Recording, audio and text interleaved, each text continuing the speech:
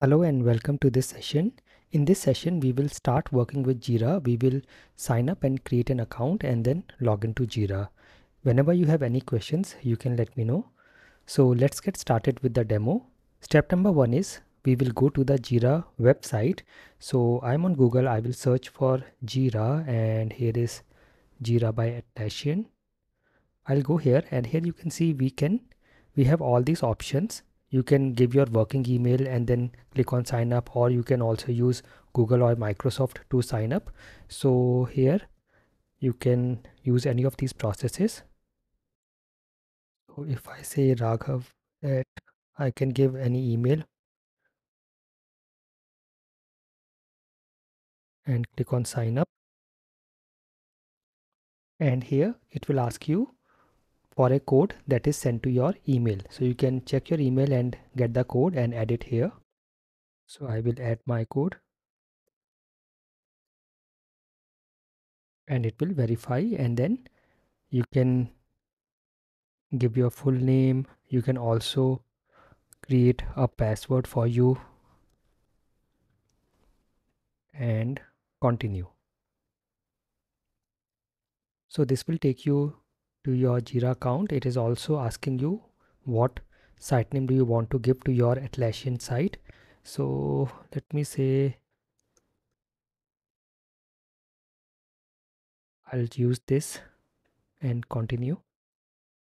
So you can also be having your Jira account already set by your company, and you will directly get a link and your credentials to log in. So whatever is the option, whatever is the way you can log into Jira, whether you already have an account or you are using a company managed Jira and you have got your link and credentials, you just have to use that and log into Jira.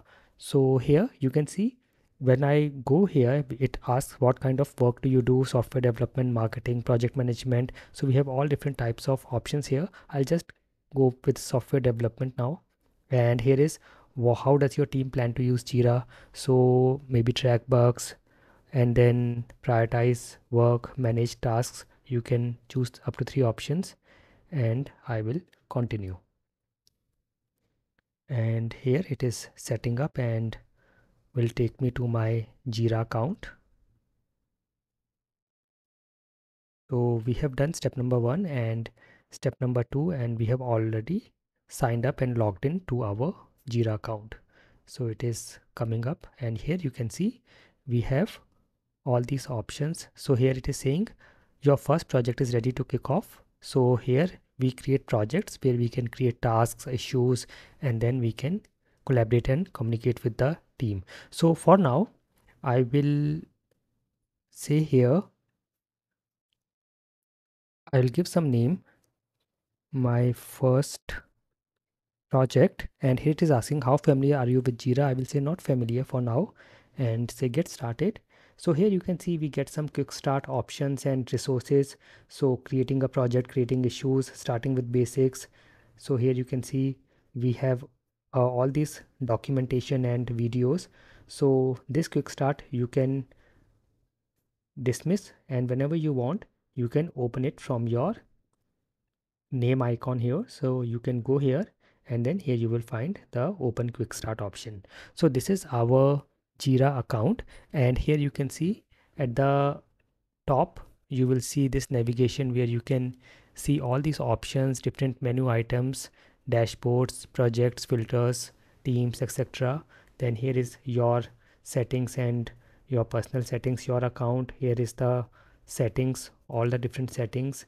Then you can see there is a sidebar here where you can see all these options for your project, and then we can create issues from here. You can go and create more projects, you can create sprints, you can add your issues to backlog and then create a sprint and then add the issues you want to complete in that sprint. Now don't worry, all these things, sprint, backlog, issues, all this we will learn, or we will learn the terminologies, and we will also learn how to use this in Jira. So as of now, the focus and the target of this session is you should be able to log into Jira, you should be having an account in Jira.